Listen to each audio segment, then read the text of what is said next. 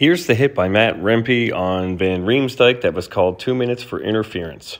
Fundamentally, as a check, I don't really have a problem with the technique. Rempe comes in, he's as low as he's required to be in this situation. I mean, he could always try and get lower, but in this case, he doesn't do anything to stay high to target the head. He actually does a good job of rotating his hips and going hip to hip.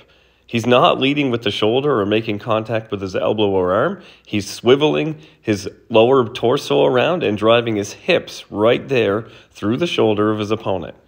Technique-wise, stick on the ice, one hand, rotate the hips, knees stay bent through the entire process, only comes off the ice as a result of contact. I don't mind the way the contact was delivered. In situations like this, though, I always ask, what would the player have done had the other player not turned around and opened himself up to contact? Van Riemsdyk is clearly not eligible for clean contact from Rempe's angle of approach right now. So if he doesn't swivel around and open his chest up for contact, what does Rempe do? Does he hit anyway? In which case, that would be very dangerous. Now, we can't penalize on what-ifs. I mean, of course, Van Riemsdyk did open himself up, so Rempe hit him cleanly from the front. I say cleanly as in technique-wise. But we have to remember what the call was. It wasn't illegal check to the head. It wasn't elbowing. It wasn't boarding. It was interference, which means that the officials believe this player was not eligible for contact.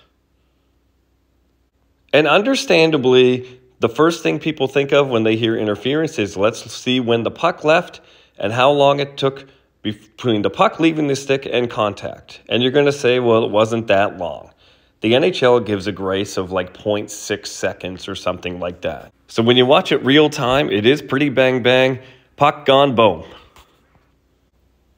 But what the interference rule actually means is that you have 0.6 seconds to finish whatever process of checking you already started.